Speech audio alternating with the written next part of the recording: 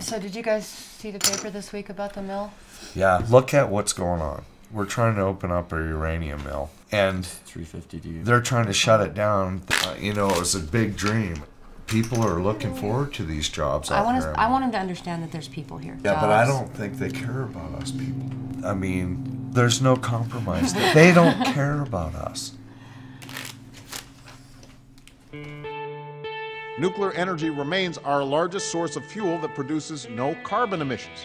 We'll need to increase our supply of nuclear power. It is the first uranium mill to be built in the United States in 25 years. There is no impact from what we have done or what we plan to do in the future regarding uranium mine development. We need more production, more efficiency, more incentives. And that means building a new generation of safe, clean nuclear power plants in this country. They are not telling you the truth. I'm really disgusted, and I'm against this mill.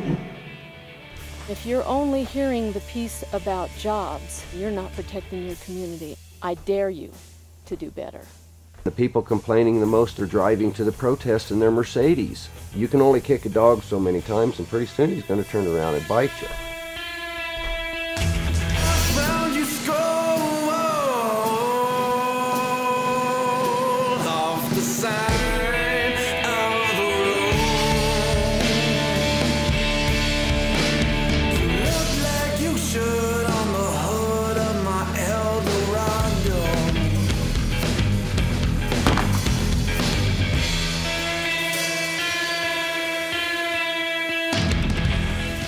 I have pulmonary fibrosis. I lost a father and two brothers from lung cancer. They all worked in the mines. My dad and my younger brother both died at the age of 48. But the way I feel, that was their time to go.